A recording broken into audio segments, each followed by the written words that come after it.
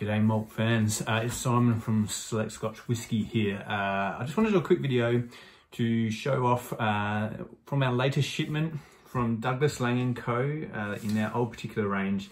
It's a Glengoyne 14. Glengoyne's a very popular distillery, no denying that, and there haven't been many independent bottling releases of Glengoyne, particularly since Ian McLeod Distillers bought Glengoyne back in 2003. For those who don't know much about Glengoyne, it's close to Glasgow, so it's often the first stop of the whisky tourists, so it's high demand really because of that.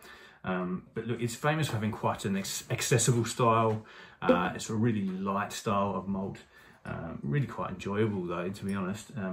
Nothing peated there, typically refill hogsheads, sherry hogsheads. But look, from what I understand, you know, they've got 3 very squat stills, all with reflux bowls, and they brag about using Scotland's kind of slowest distillation process to really make sure that the spirit spends as much time in contact with copper as possible. It really ensures, you know, a lighter style of whiskey, no vegetal or nutty characters, really chasing kind of fruity, estery notes. But anyway, let's crack into this one and see what we think. I'm quite a fan of the old particular range, you know, particularly the fact they're all released at about 48.4% alcohol, which is quite a happy place for intensity and balance, generally, depending on the malt, of course.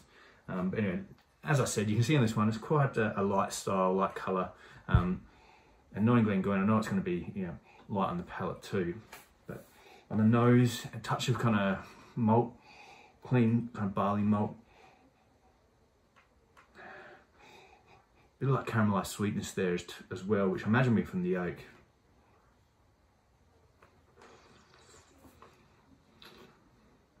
Initially on the palate, there's spice there. The middle of it's just that big malty sweetness, that real gristiness, earthiness. As I'm talking, the flavours developing and touching on nectarines and stone fruits, really coming through. Touch of even milk chocolate there. And it's staying with me, and the intensity staying in the palate quite well. So good length in there. A really enjoyable dram. Look, I'll put a link to the website down in the comments, so anyone interested in it can look up a bit more. And as ever, feel free to send me any questions in email or in the comments below. Thanks, and see you again.